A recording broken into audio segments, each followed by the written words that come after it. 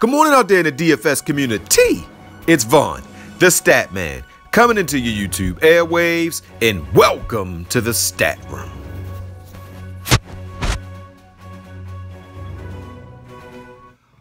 Woo! How is everybody doing this wonderful morning? Guys, before I get into my picks and a recap of last night, let me get into my positive word. And my word for this fine morning is quit.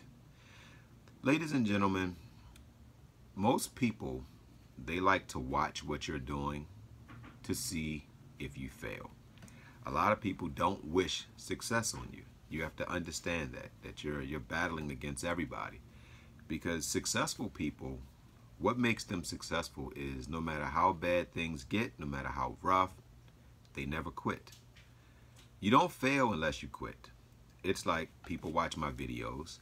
I would say the majority of the people watch my videos because they like my content and they wish success for me, because if I'm having success, then they're going to have success. If my 4 horsemen do well and you put them in your lineups, then you do well. So you watch my videos to hope I do well. But some people come on here hoping that I fail. And for those people, I really pity those people, because they have just a horrible life and they're probably losers. Because any person that wishes failure on another person is a failure themselves. No successful person will say, I want to see that guy fail so I can go post stupid comments. So guys, in life, you will never fail if you quit. All right, so I'm gonna leave it there with quit, guys. All right, guys, so before I get into my picks, let me introduce myself, guys. I am Vaughn the Stat Man. You can follow me on Twitter at Vaughn the Stat Man. And guys, check out the website, vaughnthestatman.com. And guys, I'm doing my season MLB for $100. My season MLB for $100, and you will get the WNBA for free. Or if you want to do just, that's my VIP season. If you want to do just the regular MLB, I'm doing it for $70. But the VIP season, you will get my top 20 list as well. All right, guys, so that's enough of that. Let me get right into DFS, because that's why you guys came here. All right, so we got a 14-game slate on tap. I'm going to run through the games really briefly. You got Los Angeles at Baltimore. This game has the potential of having a few runs. Boston at the New York Yankees, I think that's going to be kind of a low-scoring game. Washington at Philly has a chance to have a lot of runs. You have Detroit at Toronto. I think this is going to be a high-scoring game.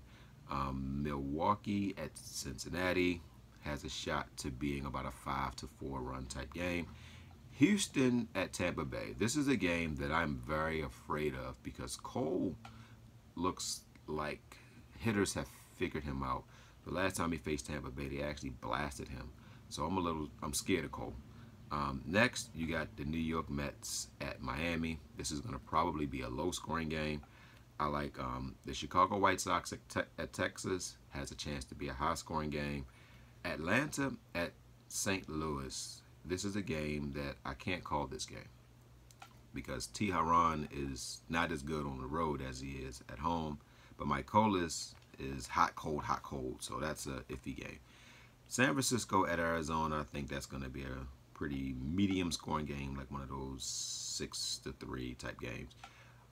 Cleveland at Oakland, I think it's going to be a high scoring game. Pittsburgh at San Diego, I think it's going to be a low scoring game. And Colorado at Los Angeles, I think that's going to be in the middle. And Kansas at Seattle, I think it's going to be a one-sided game. All right, guys, so let me go right into my 4 horsemen, guys. Yesterday in Fanduel, I went 2-1. I cashed in the earlier slate and cashed one main slate, and the other main slate didn't cash.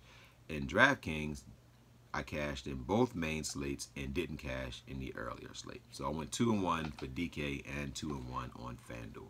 All right, so go right into the picks. I'm giving you pitcher Rodriguez from Boston. He's a lefty. He has a 3.86 ERA versus the Yankees.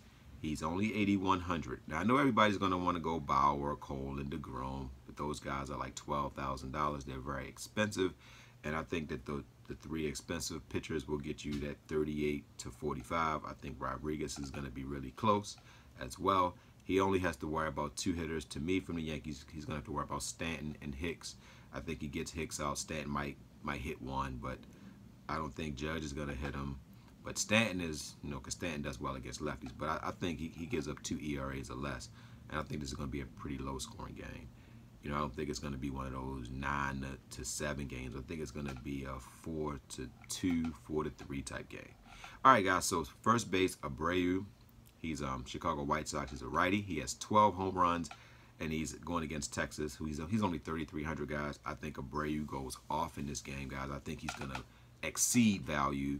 I think he's going to get over 15 points, man. I think he even has the potential to hit a home run in this game. Next, I'm giving you second baseman Shoop. He's a righty. He has 8 home runs. He has a 199 batting average, and he's only 2,700. Now, everybody says that Scope, and even I have said this, that he bats better against lefties. But if you look at over his career, he actually hits righties better, and at home, Scope is even better. And Scope is a guy who will give you 3 to 4 game, and then at 5th game, he doesn't typically give you 5 straight. So I think that Scope is going to go off today. And last but not least, my boomstick play of the night, outfielder Betts, who I think is the best hitter in baseball. He's a righty. He has 20 home runs. He has a 3.36 batting average, and he's versus Sabathia. He absolutely owns Sabathia. Every time he's faced him, he's got a hit from looking at the numbers. And he is, I ain't gonna say hit every time, but each game, like if it's in a game and if he gets up to bat 5 times, he'll get a hit 1 or 2 of those times. Like when I was looking at my numbers, I don't see Sabathia facing him 5 times in the game and he don't get 1 hit.